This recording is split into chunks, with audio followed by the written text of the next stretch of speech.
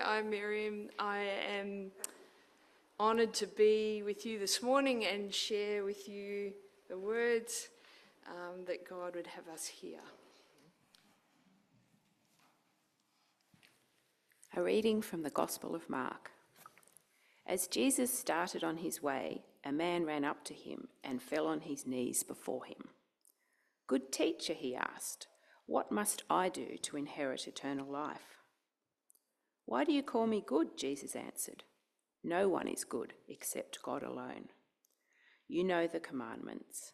Do not murder, do not commit adultery, do not steal, do not give false testimony, do not defraud, honour your father and mother."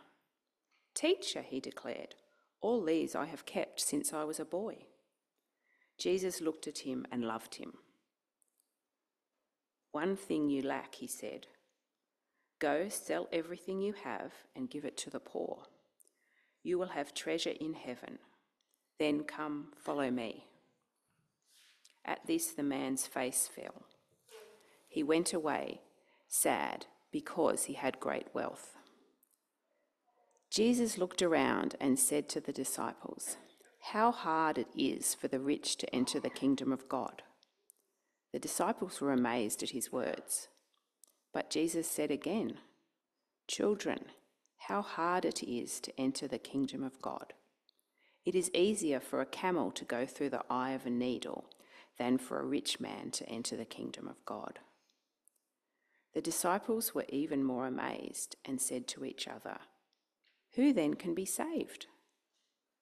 Jesus looked at them and said, With man, this is impossible, but not with God. All things are possible with God." Peter said to him, "We have left everything to follow you." "I tell you the truth," Jesus replied. "No one who has left home or brothers or sisters or mother or father or children or fields for me and the gospel will fail to receive 100 times as much in this present age. Homes, brothers, sisters, mothers, children, and fields, and with them persecutions. And in the age to come, eternal life. But many who are first will be last, and the last first." In these words, we hear the word of the Lord. Do any of you enjoy watching Netflix? I've been watching this show called Fire Country. And there are two, they're almost like brothers, but they're not. They're friends, but they've kind of been raised together. And one of the brothers' mum actually needs a kidney transplant. And so they've all gone to go get tested. Now, the biological son happens to be on a community program exiting out of prison, but he's still got a bit of time to serve. The friend is a firefighter, and they both fight fires. And the son is saying to the friend, "It's my mother. I need to do this for her. I need to give the kidney." And the friend is, "That will mean you go back to prison. That will mean all these other things." And he's saying, "Don't take this away from me." And then off they go to fight this fire. So in the drama, there's always things going on. But then they go to fight this fire where there's some protesters protesting against a forest being destroyed for more buildings. And one of the people ends up tying themselves to a tree, as good protesters do. And they've got to rescue this person out of this tree before the fire comes.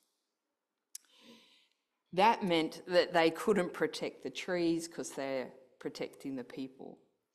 The son came up with an idea to wrap the fire blankets around the trees to help this person who'd gone to the trouble of protesting, unable to do the thing of protect the trees. And as they were leaving, she says to him, "Thank you so much for doing that." And he's like, "I'm sorry you couldn't get the credit." And she said, "I don't need the credit. I'm just grateful the trees were saved." And then he learned something from that. And he took that back into his own situation, went back to his friend and said, "You know what? I was making this kidney donation about me, when it's not actually about me. It's about helping my mother. So if you can do it, you do it, because this is going to help my mother more. I wonder how many times in our helping we are doing it for ourselves and we've lost sight of the bigger picture. Today's story invites us to learn a little more about ourselves. As we consider our Lord's encounter with the man with many possessions, we can imagine Jesus' insight into his heart and soul. He had followed the specific outward regulations that were spelled out, those 10 commandments, all those rules and regulations.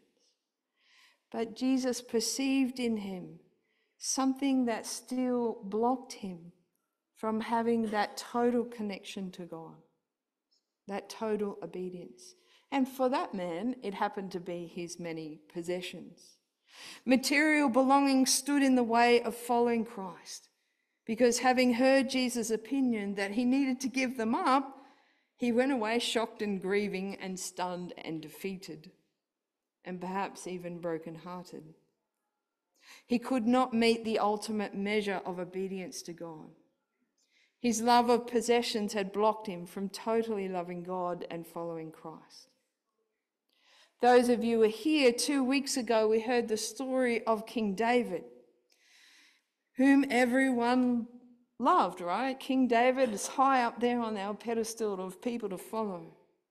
And yet we heard in those stories all the good, the ugly, and everything that makes King David King David. Everything belongs in that story. It is good to know the whole story. And I'm assuming, because I wasn't here, last week you were listening to the story of Job and the way that his friends related to Job. And they tried their best, but actually probably made a good mess of it. And Job teaches us something about dualistic thinking, that it's not God's thinking. Everything belongs to God. It's not, I do this, then I get that. It's not, don't do this and then do that.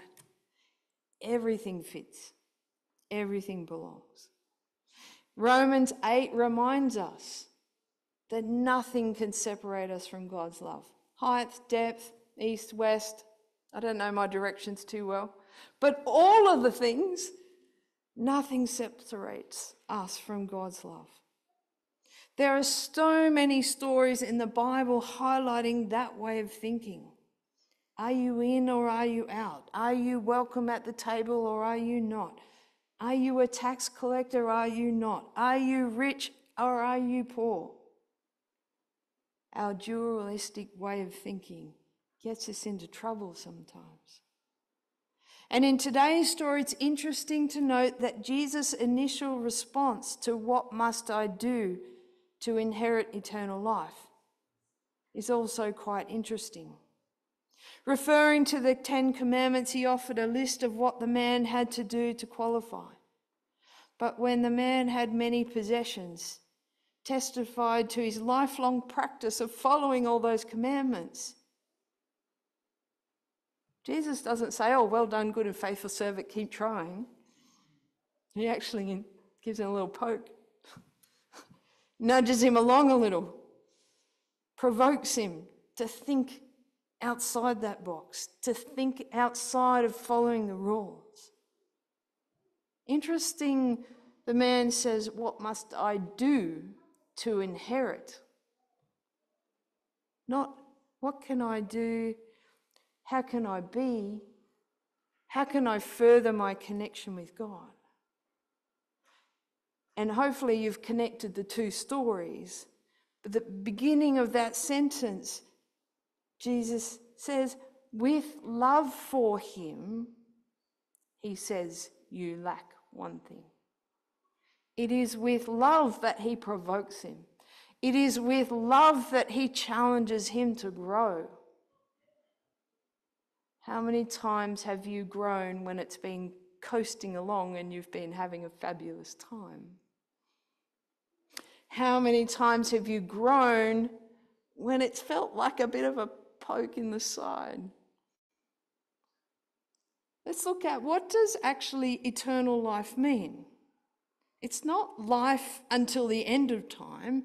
It's about quantity, but quality. Eternal life means in a deep connection with the ageless, invincible values of the kingdom of God. Eternal life describes the quality of relationship between human beings and Christ, bringing us to the present knowledge and experiencing the loving and living Spirit of God. Richard Rohr is a theologian. He happens to be Catholic. Don't hold that against me. But he's a great theologian, and he's got his latest book is Everything Belongs. And in that he claims that we tend to live on the boundaries of our own lives, confusing the edges with essence and superficial with substance. The path of prayer and love and the path of suffering are, as he suggests, the two great paths to the center of connection with God. Suffering gets our attention, while love and prayer get our heart and our passions.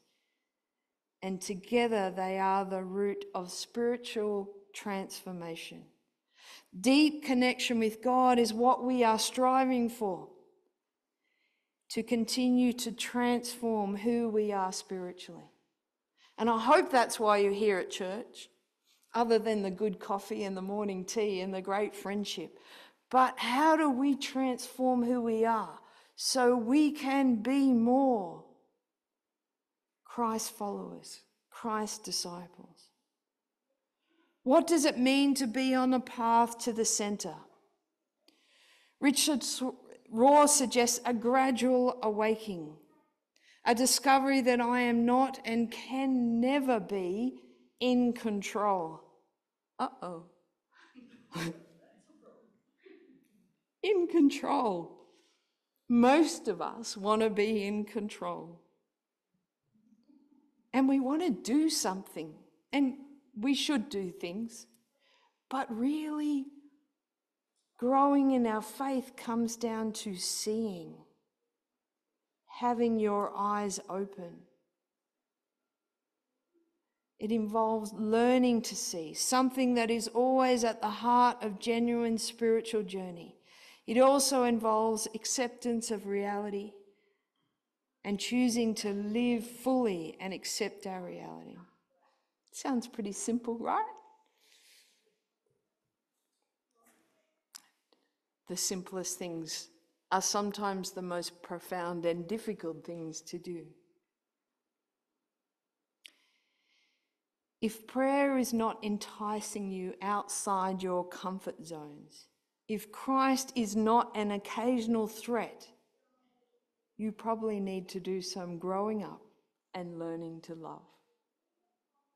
Is that not what Jesus is doing in this story? He's challenging this boy. The man with many possessions testified to his lifelong practice of following the commandments. And Jesus sought to provoke him.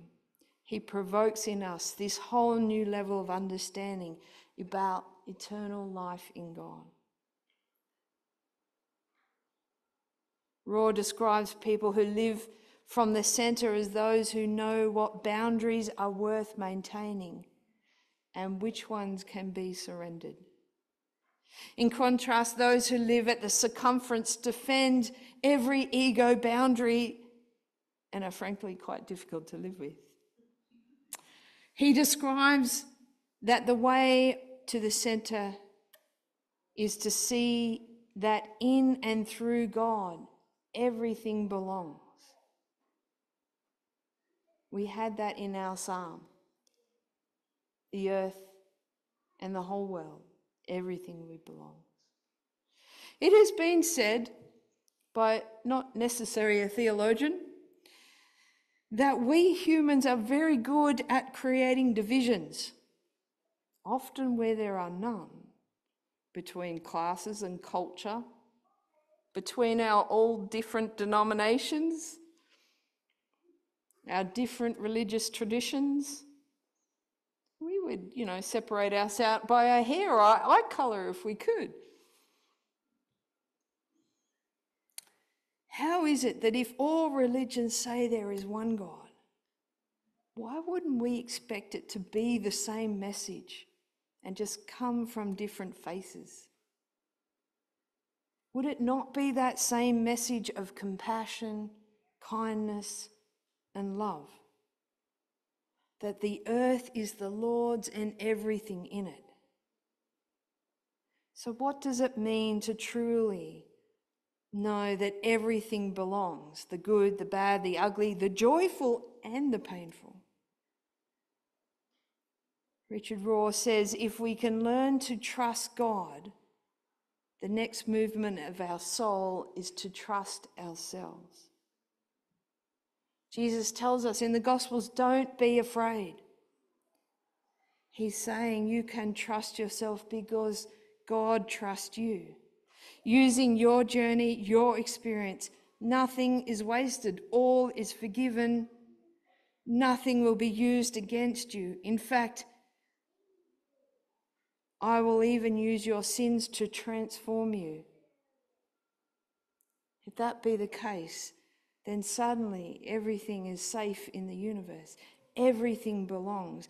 God uses everything for our transformation. There are no dead ends. There are no wrong turns. There's no wasted energy. Everything is recycled. Sin history and salvation history are two sides of one coin. Jesus sought to provoke him, and he provokes in us a whole new level of understanding about eternal life.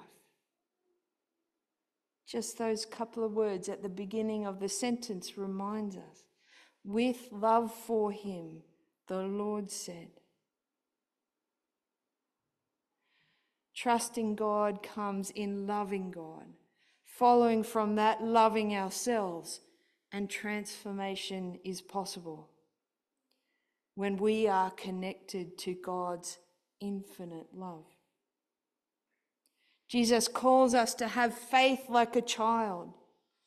Others might use a phrase like a beginner's mind. In order to continue to grow in faith and continue to process of transformation, our spiritual selves, our eyes need to be opened. Some people like to use that glass half empty, half full. If we're in control and we know it all, how can we grow?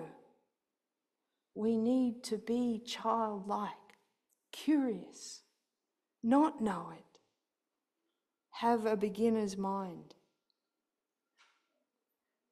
The past few months for me have challenged my need to control, and I found myself finding strength in being vulnerable, allowing God to sit in the driver's seat and do my best to make my ego take a back seat. I suspect that Jesus was responding to the rich man's needs to be in control, to earn his way into God's kingdom. It cannot be earned, as we know. One has to be invited. And in order to receive that invitation, one needs to be open and curious like a child. Recently, I found my own experience of pain and turmoil that we are not too great at actually loving ourselves and staying connected to the source of all love. As someone who spent a lot of time preaching and talking to people, I was always really good at the love your neighbour as yourself commandment, right? That's what we do. And the church, in all of its history, has been very good at kind of focusing on the neighbour. And I would help people to focus on themselves. But I kind of forgot the bit that goes before. Love the Lord your God with all your heart, mind, and soul. What's that about? Stay connected. Love God with your whole being. When you do that, the second part just flows on. To self, then to neighbour. Very hard to do that if you're not connected to the source of all love, if you're not connected to the breath of all life. How can we know that love to the very core of our being? I want to conclude with a poem about love by John O'Donoghue. When love wakens in your life, in the night of your heart, it is like a dawn breaking within you. Where before there was anonymity, now there is intimacy. Where before there was fear, now there is courage. Where before in your life there was awkwardness, now there is a rhythm of grace and gracefulness. Where before you used to be jagged, now you are elegant and in the rhythm with yourself.